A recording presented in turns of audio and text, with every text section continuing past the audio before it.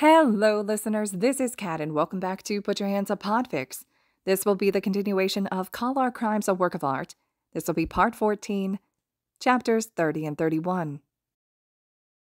Chapter 30. Monoma. Monoma yawns as he steps into the alleyways again. Honestly, they're not hard to traverse. They just take a lot of time. Luckily, he snagged Conjuration's quirk on his way out of base and Paladin's on the Purple Boy's way back into base with Rogue. He knows Bard has an important mission later today, and that he's on standby while the others do their own mission. He's not upset. He knows it's because he technically has a few objectives to try and fill out here. The favors, which he's more than halfway done with. Hopefully selling an illegal firearm, and paying for information, which he's about to do. All on top of meeting with Hercules Mulligan. But back to the purchasing information. The seedy individual he's talking to doesn't seem like the most useful informant, but he's cheap and they don't really need more information. They have all they need, but for the objective, he's willing to put up with it. He hands over the cash he has made with Momo's quirk, and the man quickly tells him about how women have been complaining about some hero abusing his position. Well then, that's quite the interesting bit of information. He thanks the guy and goes looking for a woman he had met yesterday. Her apartment is horrible, if livable, and she's barely making ends meet. He'd seen her yesterday and saw her groceries, or lack thereof. So he got Rogue's permission to give her some food. Once that's dropped off, he finds a robber and offers him a weapon. He gives the money from that sale to the woman as well, counting as their last favor. Now all that's left is to meet with their spy on the inside. Nijiri is sitting in the park when he arrives, eating her lunch. So, anything to report? Not really. A lot of the girls keep complaining about one of the boys, a few civilians too, but Kirishima keeps talking to him and believing him when he says he won't do it anymore. I've heard a little about that lately. Is there something you can do? I don't feel safe with him there with me, or the other women. Like? Anything. Get him fired, captured, killed. I don't know, just away from us. I'm sure that can be arranged. It'd cost you. How much? We have a bit of a distasteful task that we will have trouble performing. If we do this, you do this task, no questions asked. Fine. Monoma leaves the conversation happy. Who knew he could get blackmail for hire, another objective out of the way. He has a brief conference call with Rogue and Bard to plan out a few quick things while Hatsume hacks a few things for them, and then returns to base for his much-earned nap. Hisashi. Hisashi is so excited. It's his first real mission since spying on the heroes as they came in. And what's better is it involves acting. He hasn't had to use his quirk once, just like Rogue said. He's so excited that he barely manages to duck back into the grocery produce stand as Ashido and Froppy walk by on patrol. He's in disguise, obviously, but he knows people oftentimes don't recognize him even if he just takes his hair down and wears normal clothes.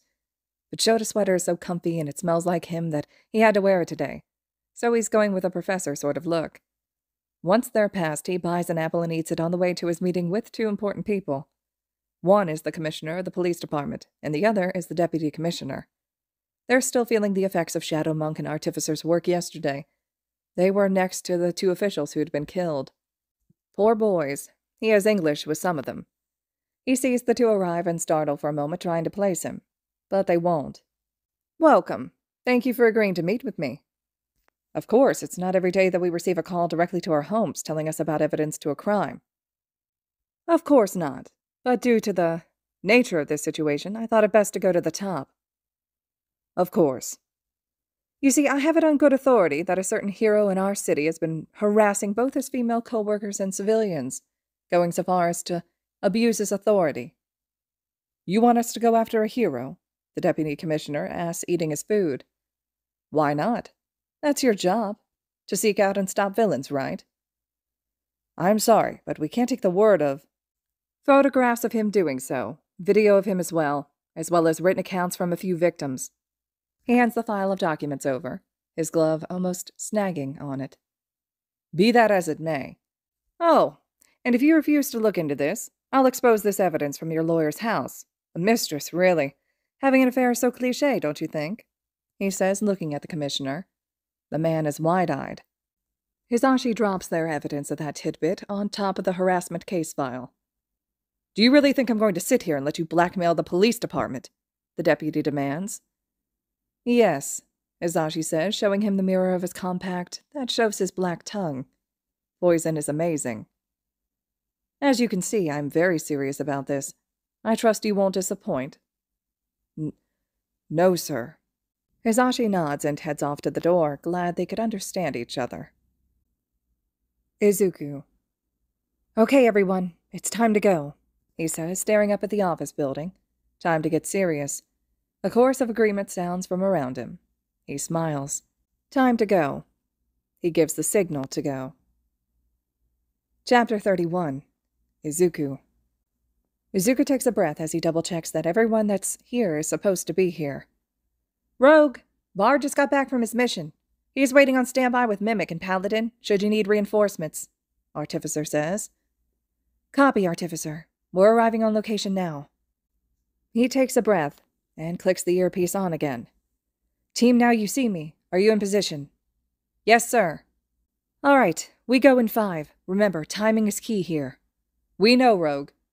Spore Druid. Remember, get them all once we enter. 1, 2, 3, 4, 5, go! The group of students rush the bank. It's the same bank they robbed the other day, but this time, they're not after money. Izuku watches as Spore Druid releases her sleeping spores into the air.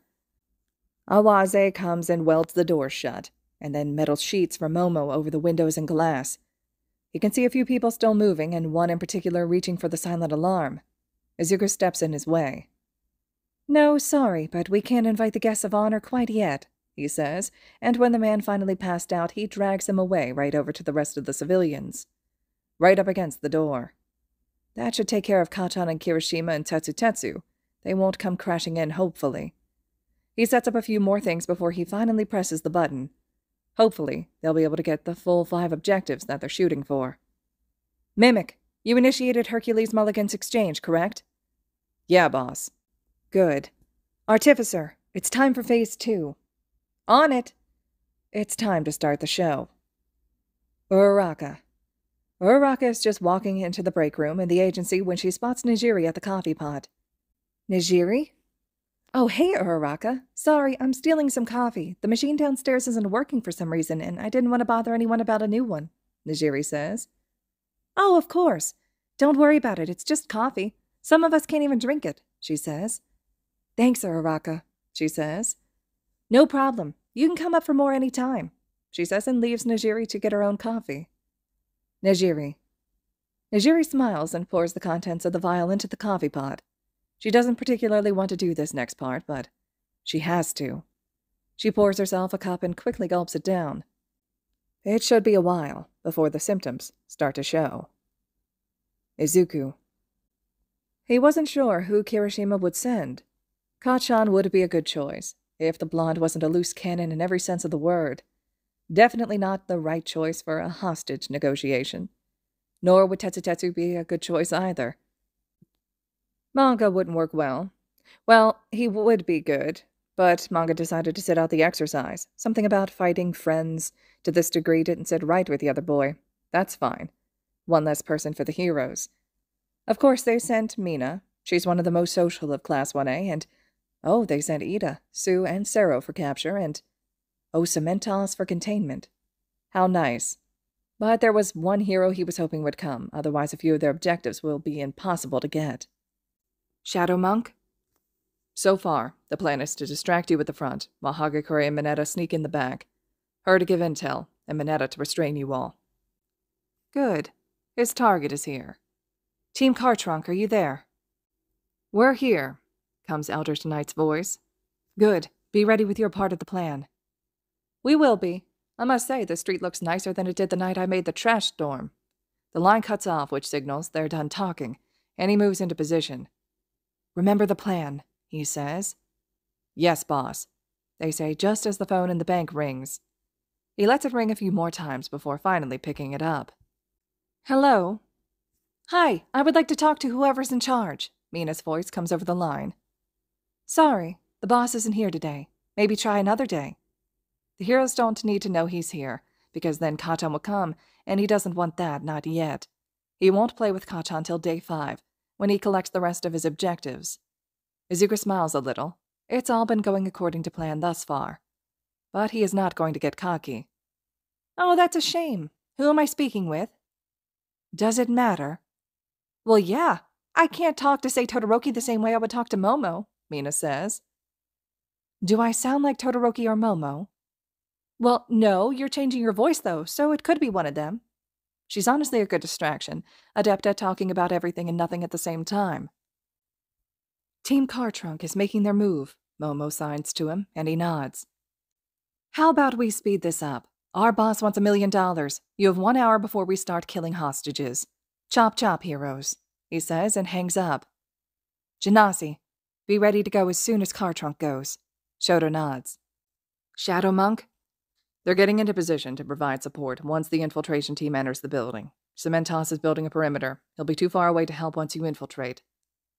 And Sero? He had the unfortunate event of landing on the same roof I'm on. I took him out. Eldritch Knight.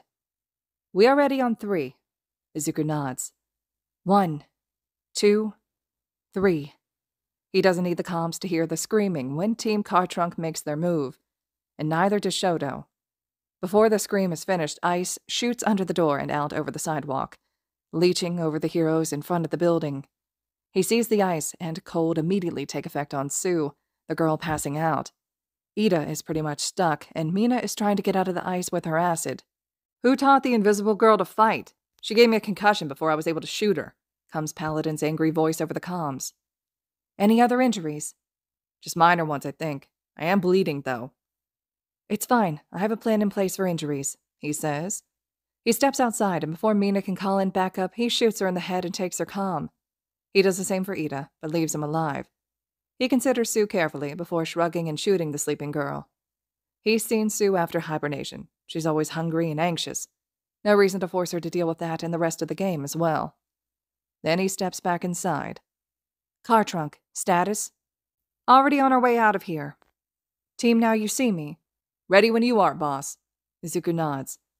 All right, everyone, in the vault, it's time to go, he says and puts on one of the hero comms. He can hear Kirishima and Katan ranting in the background. He smirks. Perfect. He waits till he's the last one, then says, Come play, Kachan.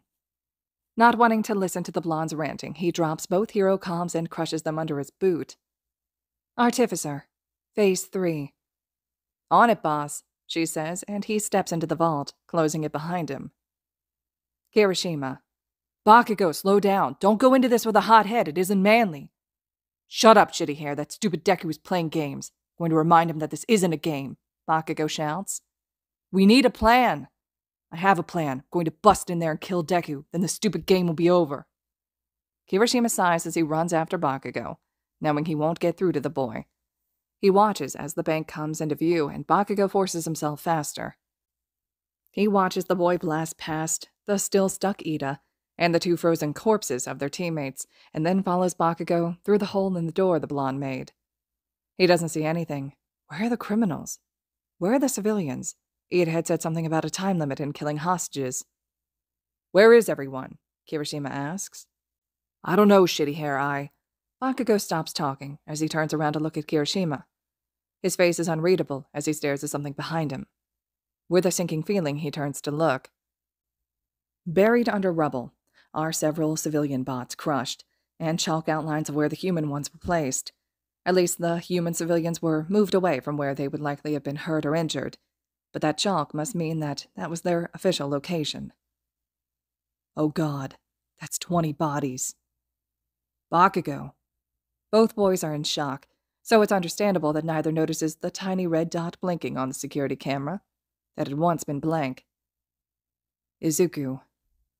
Perfect, Izuku says, turning away from the computer screen. You know what to do with this, right, Artificer? Of course I do, Rogue. Good. He leaves her to her task and heads to where the others are. They made it back to the base completely fine, and the others are resting up from that last mission. Paladin is wincing as Mike cleans the wound on his face. Is he okay? Izuku asks. He might have a small fracture. I'm doing the best I can without an X-ray machine, Mike says. You're doing wonderful, Mr. Mike. I'm fine, boss. Don't worry about me, Hitoshi says. Don't worry, I have a plan that will help you with your injury. Do you think you can make it to tomorrow? Yeah, the pain relievers are working wonders, the purple boy says. Okay, don't worry, you'll be right as rain tomorrow. Good, wouldn't want to miss our big moment, Hitoshi says. Never. But everyone get some rest. The only people needed for this next mission are me, Bard, and Shadow Monk, with Paladin on standby as a last option.